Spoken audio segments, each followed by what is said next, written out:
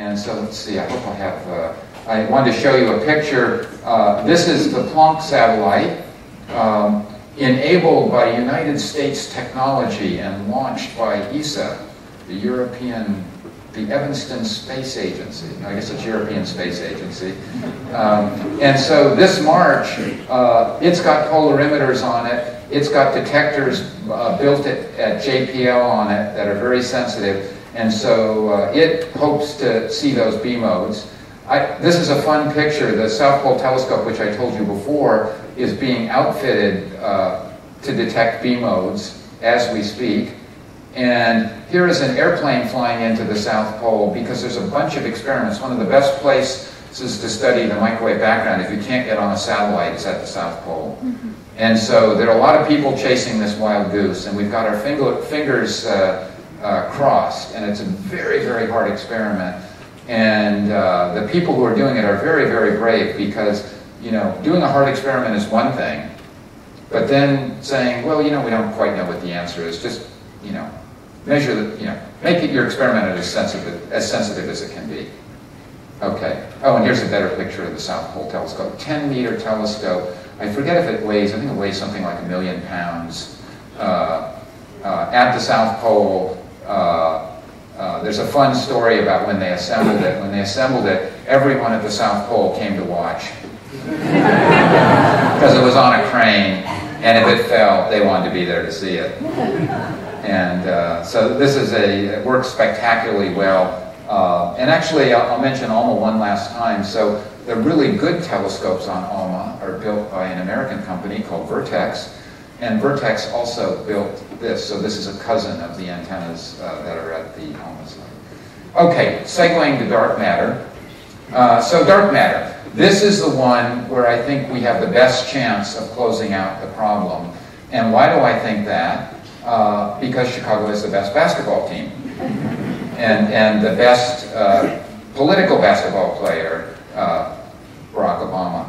And it's because we have a full court press. So we've got 3 different ways to test this hypothesis that the dark matter is particles left over from the Big Bang. So I'll just show you in turn. We can directly produce, we can bottle them.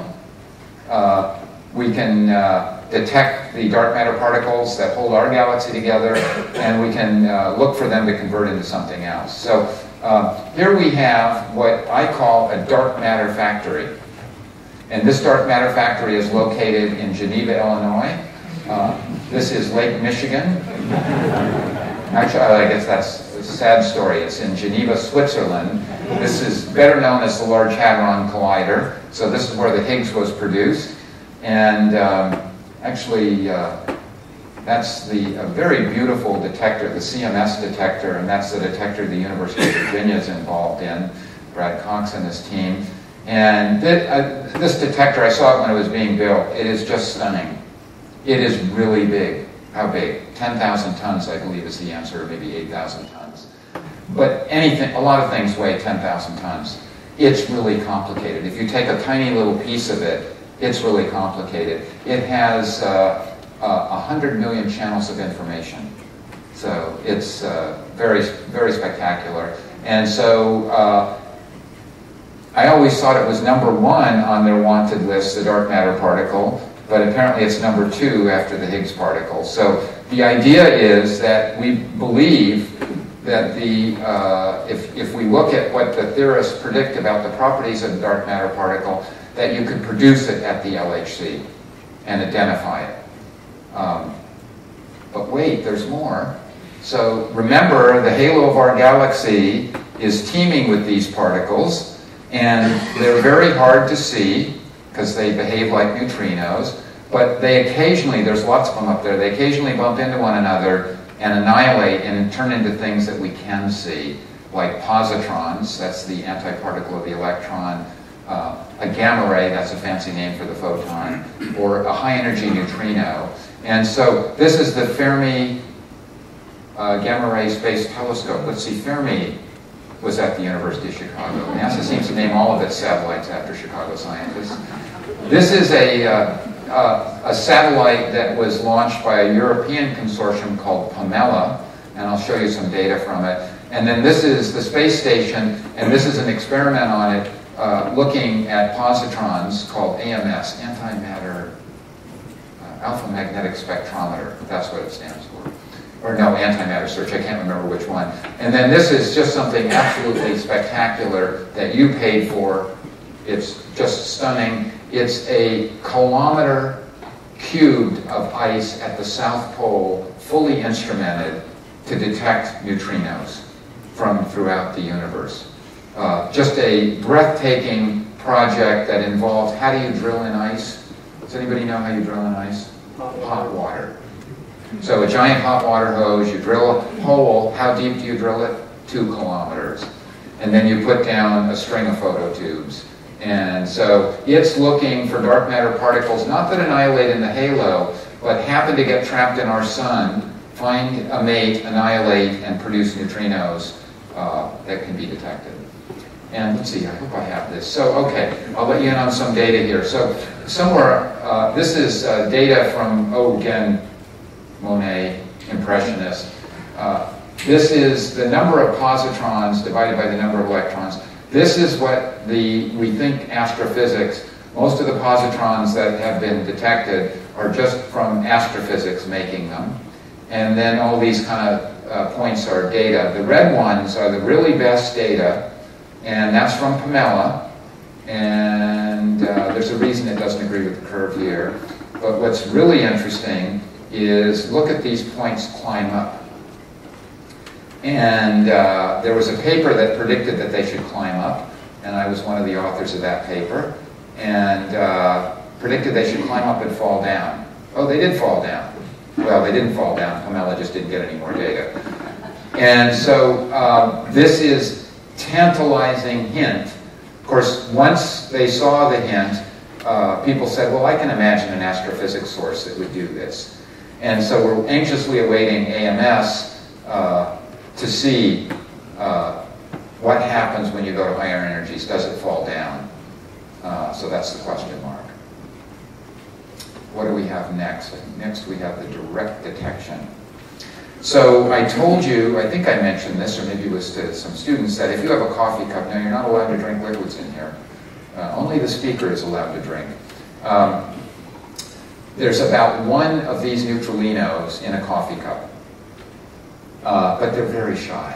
So they're not going to stir your coffee. And so you need to build a very sensitive detector to see if they're there. And let me tell you how the detectors work. It's absolutely stunning. So here's a detector. It's a bunch of material. And one of these neutralinos comes in. It bumps into a nucleus. And then it is deflected. And it gives the nucleus a tiny little bit of energy. A teeny tiny little bit of energy. For the experts, about a keV, a kilo electron volt. And you now have to detect that. And that's really hard to do. And I'll tell you one way you can detect it that's absolutely stunning. So this is an experiment called the cryogenic dark matter search. And you're looking at this thing, and what the heck is that? That looks like a big refrigerator. That's what it is. So this is a refrigerator that goes down. It will definitely freeze anything you own. It goes down to 10 millikelvin, 10,000th of a degree above absolute zero. And when you take a bunch of silicon or germanium to that temperature, if you deposit this tiny amount of energy, it'll heat it up. And you can measure that heating. Okay, oh, everybody's excited. So now let me tell you the bad news, is that that sort of event happens about once in 100 kilograms per year. And then there's a footnote. Well, we're not sure that it might not be 1 in a ton per year. But go ahead and look anyway. And so there are a bunch of experiments looking to do that. Now, it turns out that there's all kinds of particles coming from above us called cosmic rays that can interfere with that. And so you have to do this in an experiment under the Earth where you're shielded by the Earth. And so this is fun. These experiments are now getting the right sensitivity. And there is a signal that's been seen. And boy, I have more graphs today. I apologize for that. So the signal that's being seen goes up, it goes down, Goes up, it goes down. It goes up in June and down in December. So it's a yearly signal. And some theorists predicted that the dark matter signal should go up and down because we're going around the sun. So it has just the right modulation, but of course, maybe it's the changing temperature of the equipment or the humidity in the mountain that's causing it to go up and down. And so there was an article in Science magazine about a year ago, possible sighting of dark matter fires up search and tempers. So I'm trying to convey the fact that the experiments have the proper sensitivity. And one last picture of this ilk. Here's the promised land, and here's the sensitivity of the experiments. So they're hitting the promised land. And, axions. I promised to say one word about axions. This is wonderful, and I could get contradicted here, so I have to be careful. So the axion is very different than the other dark matter particles. Instead of being really heavy, it's really light. It weighs 1 trillionth, if it exists, 1 trillionth of what an electron does. And everybody knows an electron is really light. And how do you detect it? It's really fun. When it sees a magnetic field, it turns into a photon, and photons are easy to detect. And the mass of the axion is such that the photons it turns into are microwaves. And it turns out that the people up the road at NRAO are really good at detecting microwaves. And so this experiment involves building a very sensitive microwave receiver. And this crew of people, which is now much larger, have done that, partly based upon the expertise and help from NRAO. And they haven't seen a signal yet. So, the dark matter decade, full court press, that's what I just said. And I love this term. There's lots of chatter. So we all know the word chatter now. So there's this chatter, positron line. I didn't show you some gamma ray lines, some annual modulations. Seem to be on the threshold of discovery. And so I think there's a very good chance to finish the dark matter puzzle this decade. And I wanted to add something for full disclosure and honesty. Well, if you're a cosmologist, you don't really have to be honest. There could be a surprise. One of the things that I said was the most conservative hypothesis, the corner that we've been pushed into by our Sherlock Holmes logic, is that it's a new form of matter. Well, that doesn't have to be so. Most conservative is not always right. And so there are other views. And this is an astronomer. Of course, I noticed he wasn't invited to give these lectures. But, there is a alternate explanation. I don't even like to say the words modified Newtonian dynamics. Does everybody know that F equals ma? So according to modified Newtonian dynamics, when a is really small, F equals ma squared. Well, does that sound like the right equation to you?